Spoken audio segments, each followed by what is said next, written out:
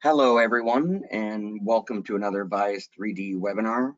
Thank you for joining us today to talk about some new and very exciting changes made to Dassault's licensing for various simulation tools across multiple domains. And I would like to just start by saying this should be a short webinar, and it's a little bit sales focused, but we're going to use an application for the automotive industry to go through the technical presentations, but for now, I'm going to begin and set the stage. My name is Derek Nunes, and I am a global sales manager here at Bias 3D. After I start us off, we're going to go to Victor Martinez, who's an FEA engineer specializing in structural simulation, then go to Yushi Tan, our EMAG technical manager, and then end with Murthy, our CFD applications director. So let's get going. Very quickly, Bias 3D is a platinum partner of Dassault Systems. If you're listening to this webinar, you're probably familiar with Dassault Systems. They make a lot of different technology software. We have been around for about 10 years or so, and very quickly have grown. So we're about over 200 people now. We're a global organization, and our company founders and leadership are either former Dassault Systèmes software power users or executives and leadership at Dassault. And there's many things that Bias 3D likes to focus on. I just chose my three of why I think we very much deserve to be a platinum partner. We really try and find out what the customer's goals are and make sure they get the best support. Act as a trusted partner where if you have a deadline and there's something extremely important, you're going to be able to get a hold of us. We're always there, an email or a call away. And technical superiority, to hit upon that piece in particular. Technical superiority in domains like mod sim, simulation and modeling and product lifecycle management, manufacturing. All of that requires a ton of expertise in many different areas, which is why we have three presenters coming after me today. And we pride ourselves on trying to get the best technical people here at Bias 3D. So moving on. The purpose of this webinar today, I wrote up this little paragraph, is essentially to discuss how companies can best design and engineer complex products in a fast, reliable, cost-effective way with a focus on scientific simulation today, because that was the change that was made recently that we're here to talk about. But really, that's what we're here for, to help you build things better, help you understand your products early on, to go to market faster and be more cost effective with your designs, engineering, manufacturing, and prototyping. Here are a few terms just to keep in mind for this webinar. Dassault Systems is very big on something called mod sim, modeling and simulation as one, where they're obviously different tools, but we want to start connecting them as much as possible. If you've heard of SolidWorks before, many of the tools we're going to talk about today have parametric links with SolidWorks that automatically work if they're installed on the same machine. Or if it's CATIA, whatever it may be, having the modeling and the simulation engineers work together in a seamless way really is the future. And that is through the use of virtual twins, just representations of the real world entity systems. Digital twins was a term that was used a lot, but that refers more to design and modeling. Virtual twins encompass the simulation portion of that, where you're not just getting the CAD model, you're knowing how it's affected by the environment and various scenarios. Collaboration, I'm quickly going to talk about the 3DX platform,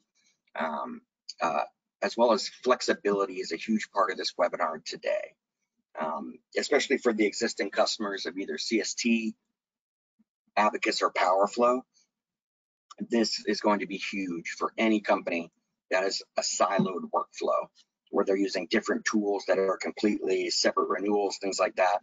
This is how we combine everything. So of course, multidisciplinary across all those domains of physics, and just a term called complete technology. You know, when you have the best in class end-to-end engineering tools, all in one unified environment, that's the future. That's where everyone would like to go. No one wants to work in a siloed fashion. So SimUnits, SRU, these are some things that you may have never heard of before. For example, an electrical engineer would come and buy CST. They know they want to build an antenna, simple enough. Then the structural engineer wants to do some drop testing on a phone or crash testing on a car. He goes and buys ABAQUS for a separate group. Then another department of the same company wants to do aeroacoustics or fluid simulation. All of those tools offered by the same company, Dassault Systèmes, are just have been point solutions, completely separate. SimUnits or SRU, really what that means is all of the simulation tools are combined together. You can use the interface of the tools that you're used to, whether it's CST, ABAQUS, PowerFlow, whatever it is, but the actual solve power to either run concurrent jobs or access more hardware is governed by SRU, which are tokens that can say you can use up to 2 GPUs and run CST or ABAQUS, or you can use 4 GPUs and just one job. It's extremely flexible. We're multiple different departments for the price very close to what the cost of just one of those tools was last year. Now you can get all 3 and really work in unison. Now you know what tools the departments are using, because eventually when you get to the end of the design, you need everyone collaborating, and it's just easy and a very powerful way to save some money and get all the Dassault system solutions that you would want. Now, quickly on the 3D Experience platform, all of this is available on the 3DX platform. That is Dassault's mission statement. It's the only true platform there is. It's with other companies that have software to help engineer tools and organize your company. It's not truly using unified data or as a digital thread or as a single unified environment. It's still siloed, and you're still trying to get this file into this format so you can get it to this person. It's not just a true platform where everything is seamless. The 3DX platform truly is seamless. It incorporates a digital thread for end-to-end traceability. It's secure, real-time collaboration, and unified data. So everyone's using that single source of truth. And I don't think it should be called a platform unless you can actually do that. So they have a platform.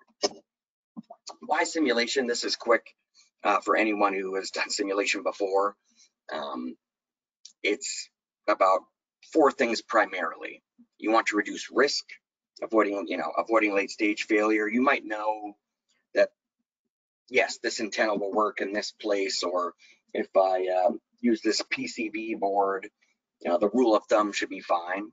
But you never want to get to market and find out that your product isn't working, or never want to get close to going to market and find out you have to go back to the drawing board because you made a mistake early on. It's about understanding your designs, knowing how they'll function early, so that you can engineer the best products and the best products with the least amount of actual physical prototyping. And that inherently, having simulation increases the speed at which you can design and you can prototype, because you can do it virtually as well. It also allows you to be more cutting edge and take more chances, because physical testing is extremely expensive and time consuming. So it's very hard to justify doing something crazy when it's going to cost that much money. And obviously it lowers the cost. The more physical testing you have to do, the more expensive it is. the more time it takes. And that obviously is not what anyone wants. So you can be more innovative, do more rapid testing. I like to call it the build, test, tweak workflow for engineering that has existed for a long time. You can still do that, but you can just do it virtually, share it with everyone across all the domains that we're talking about today.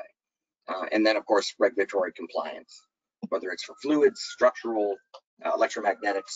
If you are not compliant, you are not getting your product to market, and that is not good for anyone. So no one wants to find out that at the end they're not compliant and have to go back and change their designs from scratch. So really quickly, virtual and physical prototyping.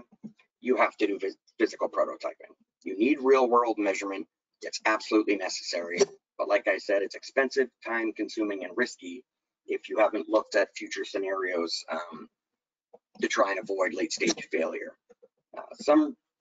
Some objections I hear about a simulation and why some companies won't invest very heavily into it is they think they need a lot of expertise. Is it really apples to apples with the real world as far as accuracy? And I can tell you right now that nothing is as accurate as real world measurement. But if you set up the models correctly, then you can truly do a virtual twin and understand how your product's going to act. What's going to happen if you do this? So you can do faster prototyping, lower your costs, and take risks. So there's a lot of different simulation tools we could talk about. There's so much that Dassault sells. That would be a 3-hour webinar. But for today, we're going to talk about these three, the primary ones: ABAQUS for structural simulation, CST for electromagnetic simulation, and a few different ones for CFD, power flow, and FMK specifically. The true thesis of this is you're going to have, if you go with SRU and SimUnits, this was not available until extremely recently. You can have every tool in the toolbox that your engineering teams will need so they can work together and share the licenses across each other. So when one team is not using it, the other can pick it up. And just to set the stage for Victor, we're going to go through all three tools. It's going to go Victor to talk about ABAQUS, usually talk about CST, and then ends with our CFD technical director, Murthy. We're going to be using an automotive example to be carried throughout to keep some consistency. And on that note, I'm going to hand it off to Victor. All right. Okay, thanks, Derek. All right, so as Derek mentioned, today I'm going to talk to you a little bit about ABAQUS. Let me see. Yeah. Okay, so ABAQUS is the finite element software package from Simulia. And with this tool, you can perform many types of analysis involving multiple physics. And I think it can be easier to understand if we divide it in its three models. The first one is ABAQUS CA, which is the user interface. And in here, the user can perform pre-processing operations like geometry creation, meshing, loads, and boundary conditions, but also post-processing operations in order to visualize the results, and some scripting is also possible. Now, ABAQUS standard, ABAQUS has two solvers. The first one is ABAQUS standard, and this one is for general purpose analysis, like static and dynamic analysis, being both linear and non-linear scenarios. And we can also analyze multiple physics like heat transfer, acoustics, fracture mechanics, or even pore pressure. And the second solver of ABAQUS is ABAQUS Explicit. This one is mainly used for high-speed dynamic events, such as drop testing, mainly for gadgets like consumer electronics, but also for automotive crashworthiness and ballistic impact. So a great feature that ABAQUS Explicit has is that it handles very well the severely nonlinear behaviors such as high-speed contact. And these two, ABAQUS can deal with these two solvers very complex and difficult problems thanks to these algorithms. And some key benefits are that it can analyze complex materials in complex assemblies. You can study the contact, fracture, and failure. You can make use also of high performance computing if available. And using ABAQUS CA, you can prepare your models and interpret and make some results interpretation. So these are some main key benefits that are contained in ABAQUS. Now, I want to show you, some examples in the automotive industry using ABAQUS. And as I was mentioning, we can perform crashworthiness tests using ABAQUS Explicit. This model contains more than 55,000 elements, and we can not only finite elements, but also connector elements that are modeling the kinematic constraints within the components of the car, of this pickup truck. And this kind of test can be performed both in the whole model or in just a subsystem. So in this case, we only analyzed the side impact of the door with a bulb.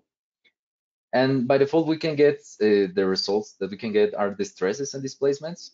But if we have more information on the material or in this of the scenario, we can also obtain different results like fracture mechanics or stiffness degradation of this component.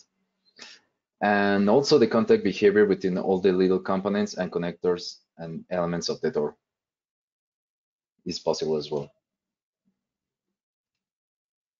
Okay, but also it is not only limited, these kind of tests, they are not only limited to the behavior of the components. We can also analyze how the passengers interact with the vehicle during a crash. So for example, we have here 3 examples. On the top right, we have the side curtain impact test. So in here, we can evaluate the damage of the passenger's head, but also we can evaluate how the airbag is being deployed. And to do that, we use a capability called fluid cavity, which is used to model a fluid field structure where we define the pressure inside a closed region. So in the bottom left, we have also another example. It's the impact of a knee bolster. And with this, we can perform these scenarios in order to ensure that the knees of the passenger are not impacting against a hard surface once the crash occurs. And also, we can evaluate the performance of a seat belt in order to ensure that it stays in tension during a crash, but also that the pressure over the chest of the passenger is not high. So this type of analysis were also performed in ABAQUS Explicit because they are high-speed dynamic events, and that's a very great scenario for ABAQUS Explicit. Okay, and finally, other types of advanced simulations that can be performed in the automotive industry are in the field of the noise, vibration, and harshness, or NVH. And this is an important aspect that customers can take into consideration because a customer wouldn't want a vehicle that either vibrates too much or makes a lot of noise. So one type of analysis that we can perform in here is the brake squeal analysis. And in order to do that, we can perform a complex eigenvalue extraction to identify the unstable modes that originate this squeal noise. We can also perform steady state analysis when we have our harmonic responses in the same frequency as the applied harmonic loads. And also we can perform base motion excitation studies, where in this case, to see how the vehicle suspensions are responding to road irregularities. And we have 2 examples in here. The first one is the primary base motion when all the supports, or in this case, the wheels, are subjected to the same motion. But also we can have a secondary base motion when the wheels or supports have different base motion. So these types of scenarios or analysis can be performed with ABAQUS Standard, which is the general purpose solver for ABAQUS. And with this, I am going to hand it off to my colleague Jushitan, which is the EMAC technical manager.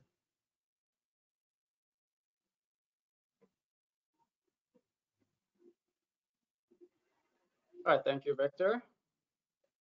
So let me see if I have control.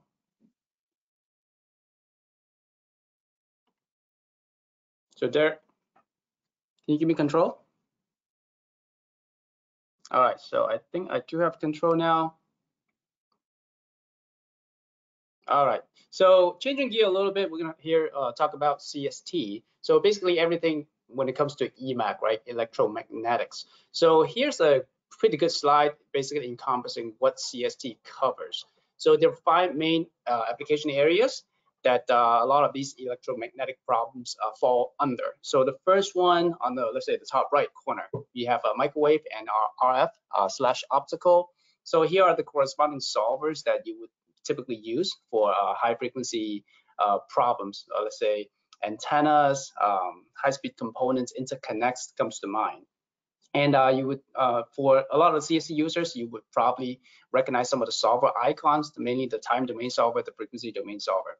Now, moving on to the lower right a little bit, you have the EDA electronics. So all these components have something in common. They either produce electricity or consume electricity. So we talk about electronic devices, right? So EDA and electronics area also make use of the time domain and frequency domain solver if we're talking about full 3D. So the reason to do stuff in full 3D is to capture all the mechanisms, coupling mechanisms that you would encounter. So radiation comes into mind. If you are just analyzing the problem in 2D, you probably don't need to worry about radiation much, but in practice, you do have to deal with these radiation problems. So moving on to the lower, the bottom over here in EMC/MI, when you have a lot of these systems placed in a close proximity, you would have interference between one system or another, or one subsystem to another subsystem.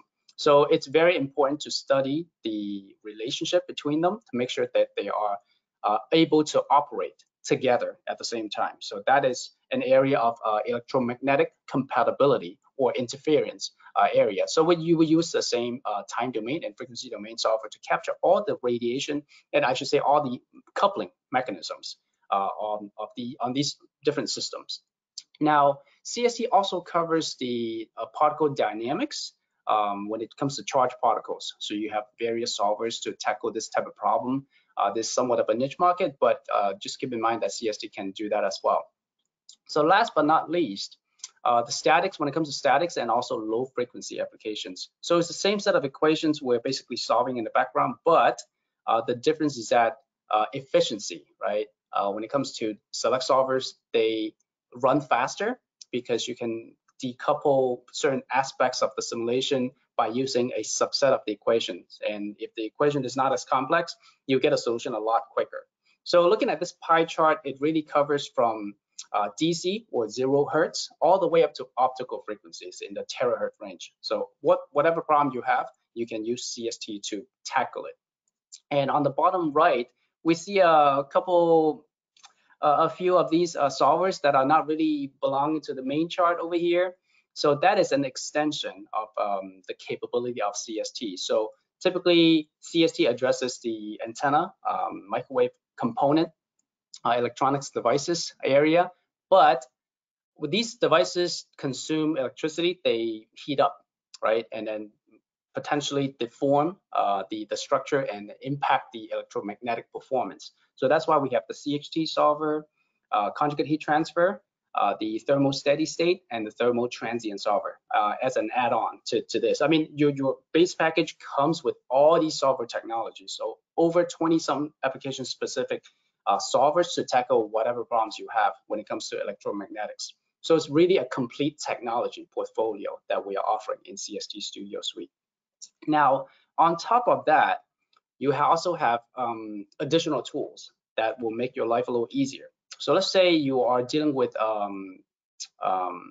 EDA files in 2D. You can import those into CST and turn them into a 3D model, and you can analyze the PCB just like any 3D structure. So all mechanisms will be taken into account because you're solving the model in full 3D. Now, when it comes to simulation, a lot of times it's really beneficial to speed up the simulation using, let's say, hardware like GPUs. So the speed up factor can range from 4 to 8. It's a great difference between getting a solution in a week compared to getting it in a day or a few hours. So we also have additional tools like Opera 2D. If you are dealing with motor design and stuff like that, it would be really quick in the initial cross-section design, so that you can save time and run additional iterations to perfect your cross-section, and then moving on to building up the full model. Now, antenna magazine is basically an antenna library for antenna engineers and also people who do not deal with antennas on a daily basis, but they just want to quickly grab an antenna and just place it on the system to see how it performs. A lot of times you are given an antenna instead of designing your own from a supplier. So that would be really useful. Now, Filter Designer 3D, it basically designs these 3D filters really easily from scratch. Now, Eden Builder is a really good way to make sure that your model that you're dealing with is causal and passive. Now, Spark 3D and Fast 3D are specialized tools to help with, let's say, RF breakdown components. Let's say space applications come to mind. Now, Fast 3D is a tool to quickly synthesize and also analyze waveguide components. So with the new licensing, you have all these at your disposal. Everything is, included, right?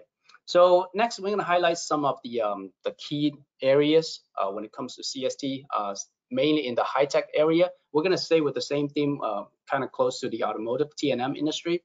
Now here we are looking at the cell phone design. And in the middle, we see that the glass design we can include the different layers of different thickness of the glass close to the antenna, and that would change the performance. So this design stage, you can explore a lot of alternate solutions by varying the size and the shape of this glass, and also the thickness of it, so they can get the best performance. And you can run a lot of these design of experiment scenarios to make to optimize the design before you move on to production. So what's the impact of this thickness of the glass, for example? So we are looking at two different scenarios over here. So the top right, we see the red circle or the red outline, and that is without the lens. So basically just a flat glass. And here we can see that the return loss is not quite good in the operating frequency, let's say 28 gigahertz, right, for one of the 5G bands. Now, if we change the shape or the thickness of this glass backing, now with a lens in, right, now we can see that the return loss improved dramatically. And the same thing can be seen in the efficiency plot. When we talk about total efficiency, now with the lens, it's way higher compared to the model without the lens. So a lot of these design of experiment scenarios can be looked at to get the most optimal design before you move on to building your first prototype. Okay, so now what regulatory compliance is also a very important area, because without it, you cannot market and sell your device, right? So on the left over here, we have a human body model. Basically a human phantom model with a foam held next to it. And you can kind of see that the fields penetrate into the phantom model, meaning that the tissue is going to absorb some of that energy, right? This energy needs to be below a certain limit to pass the regulatory compliance requirement. And the fields at this frequency, we're looking at somewhat of a low frequency, right? So that's why the fields can penetrate into it, so 3.6 gigahertz. And on the right, we see that the field's going to behave very differently at 28 gigahertz, one of the 5G frequency bands. And you see that most of the energy is really on just the surface of the phantom head model instead of penetrating into it. So with that, it comes with new set of requirements. So in simulation, you can basically get all these scenarios looked at and come up with the best solution for that specific design that you are working with. Okay, now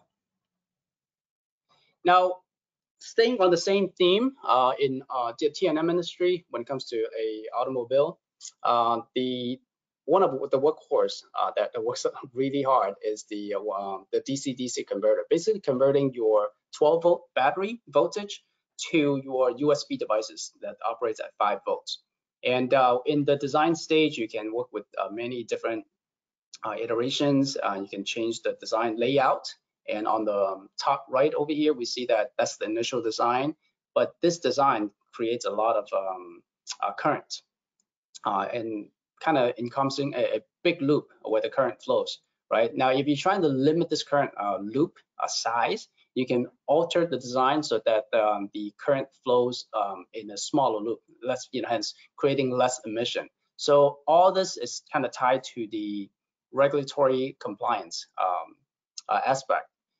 This is referred to as conducted emission for any electronic devices, basically saying that your emission coming from the conduction path should not affect other parts of the system. So that's what we have here. So a simulation allows you to do this all in one. And then here are just some of the examples that you can do in CST tying to this specific area. And staying on this theme and looking at the original design and the modified design, you can kind of see that the modified design has a lot lower emission compared to the original design. And that is because the current loop is greatly reduced when it comes to the emission level. All right, so moving on to a more system level approach. If we're analyzing a car, if we have some kind of wireless charging system in there, you need to worry about the occupant safety. It cannot have too much energy getting into the human body, right? So like we talked about the phantom model a little earlier. Now, full system level analysis can be done in CST as well. So that's just one example of it. And if you want to have the human model in the entire system, there are postable models, biomodels available for you to post it accordingly, so that you can get the most realistic scenario simulated. So I think that's all I have to talk about today. So with that, I'm going to pass it on to my colleague, Murthy, to talk about the CFD application. Thanks, Rishi. Good morning, good afternoon, everyone. This is Murthy. This is Murthy, CFD Director at YS3D. I'll cover the DS-CFD portfolio today. So going to the next slide. DS is committed to enhancing the fluid simulation portfolio with three major complementary technologies: PowerFlow, XFlow, and Fluid Roll on the 3D Experience platform that Derek mentioned in earlier slides. CFD solution on 3D Experience enables multi-scale, multi-physics applications by integrating CFD with design, simulation, optimization, data management, and business intelligence applications. In addition to these three powerful tools, the plastic injection engineer role is also available on the platform to cover plastic solutions. So going to the next slide. Here we talk about world-leading lattice Boltzmann CFD solver, PowerFlow, which is used for modeling high-fidelity physics.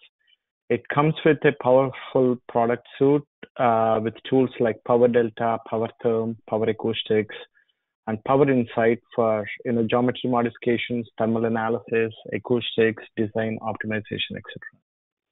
PowerFlow comes with automated workflow templates for various T&M and A&D applications like aerodynamics, acoustics, underhood cooling analysis, etc.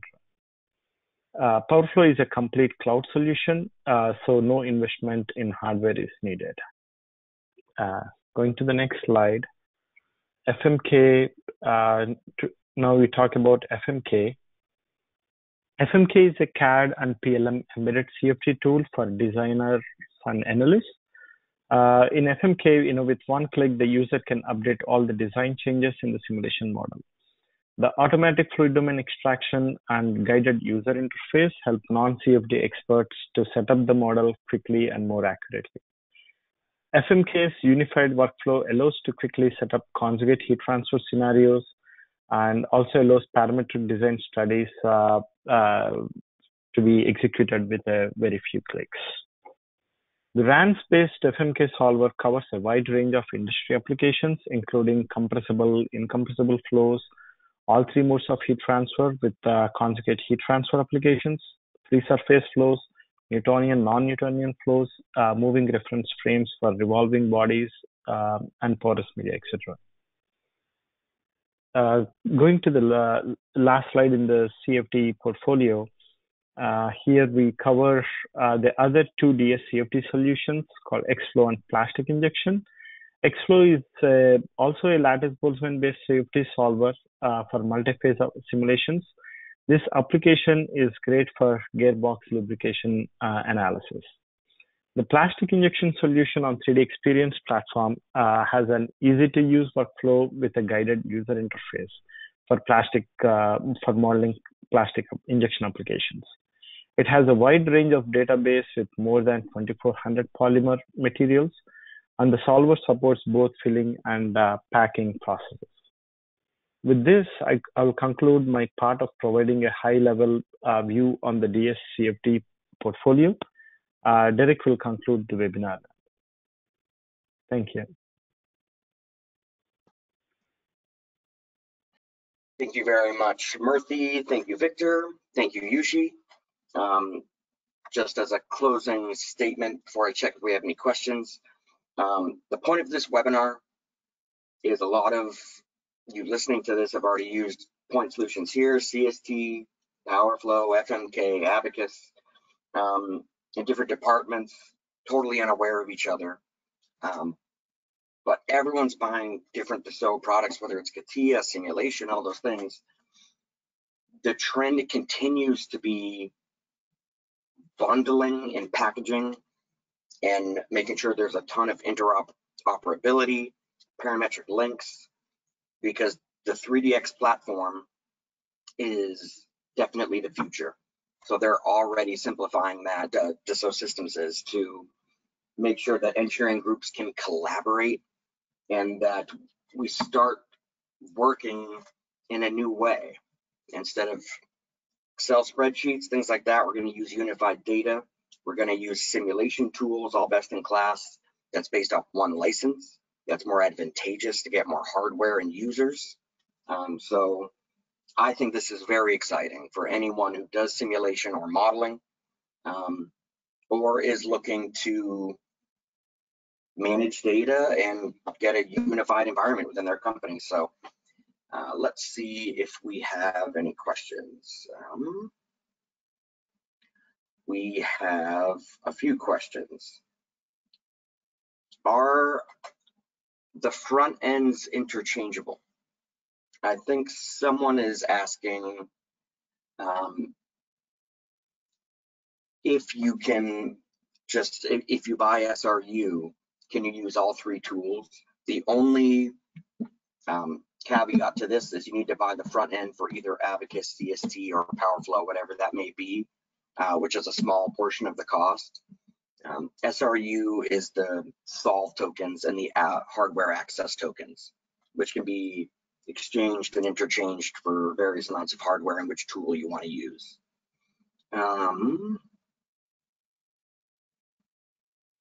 Is CST completely on the 3D Experience platform? Yushi, can you help me with that?